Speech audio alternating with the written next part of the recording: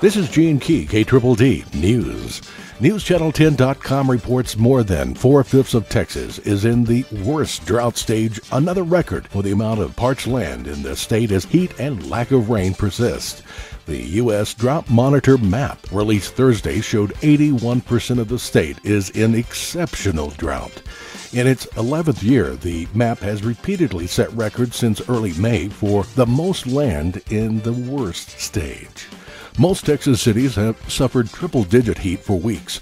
Texas averaged under an inch of rain in July, the hottest month ever.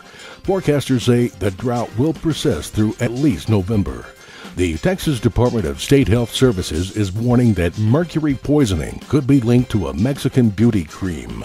About 18 people in South Texas have gotten poisoned after using Crema Agua Mary, a cosmetic produced in Mexico but not approved for use in the United States. Texas tested 16 samples of Crema Agua Mary products, and all had elevated levels of mercury.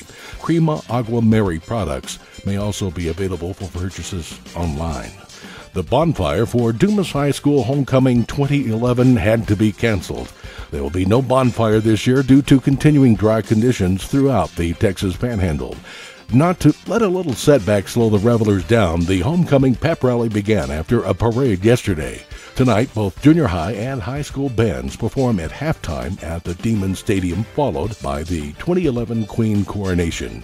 No smoky celebration for Homecoming 2011.